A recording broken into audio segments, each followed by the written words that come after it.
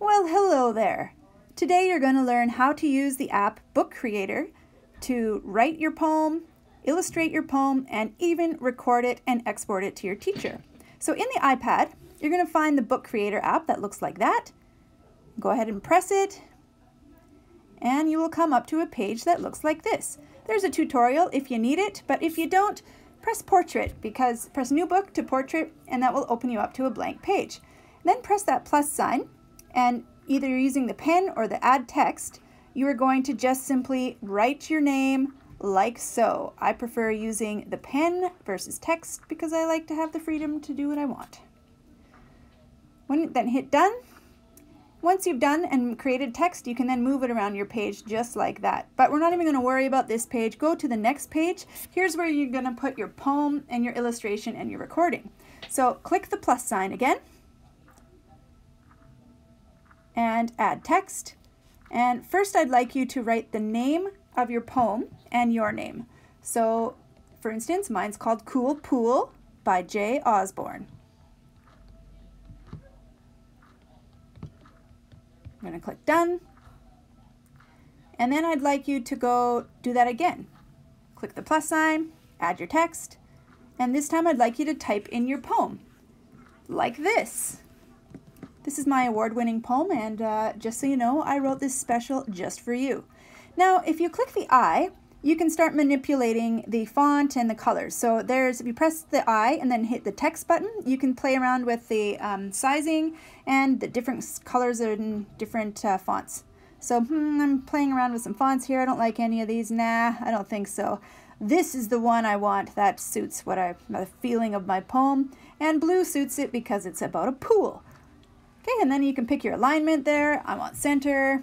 And then if you click the page tab, this is where you can pick you can do a solid background color like pink, or keep it white or pink, or you can go down here and see you can do borders. I like this one because it reminds me of a swimming pool. So I'm going to pick that, but you can also pick textures and other things. Okay, so then you're just going to center your poem over there along with your background.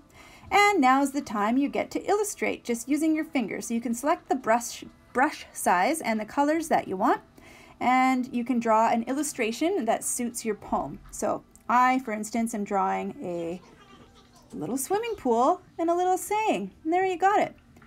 Next, you're going to press the plus button for adding sound. Cool. And you're going to have to give access to the microphone to this app and record, and then press finished, and then you'll get this little icon. And when you press that icon, it will play it for you. It'll play you, the listener, the text. And then play around with it, make sure everything looks the way you like it, and then when you're done, you're all ready to export.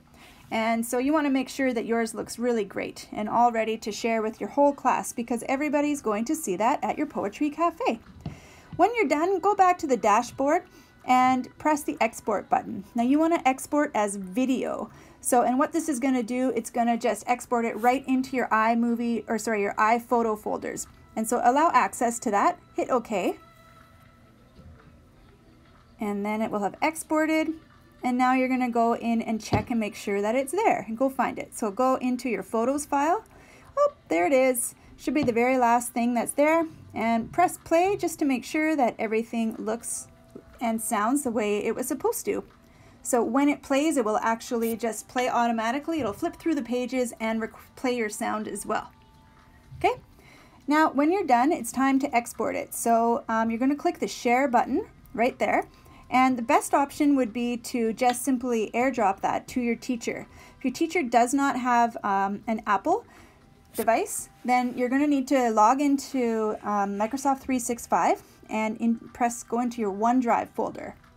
And from your OneDrive folder, you're going to click Upload, Files, and then into your photo library, you're going to go in there, and you're going to click Moments, and go into the very last thing, which is your video. Click Done. There you go, it's uploaded. It was very quick. And then you're going to find that in the list of all the things that you have uploaded. It will say uploaded just a few seconds ago, like that. And so then you're going to share that with your teacher. So you're going to open it up, open it up, open it up, open it up. You're going to open it up. There you go. and then you'll be able to share it up there. So you're going to click share, and then add your teacher's name or even my name, and you can, or maybe even both, I don't know. You can share these with us, and I just want you to make sure that when you share that you add your own name and your class as well, so that we don't get confused, because we're going to be getting all sorts of poems coming to us. We want to make sure we know whose is whose. Okay? So in the message section, you're going to write your name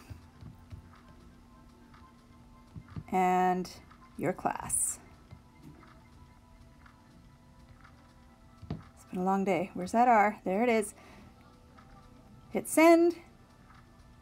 And that's it. Your teacher has the link and you are done your poem. Congratulations. Can't wait to see them. Bye-bye.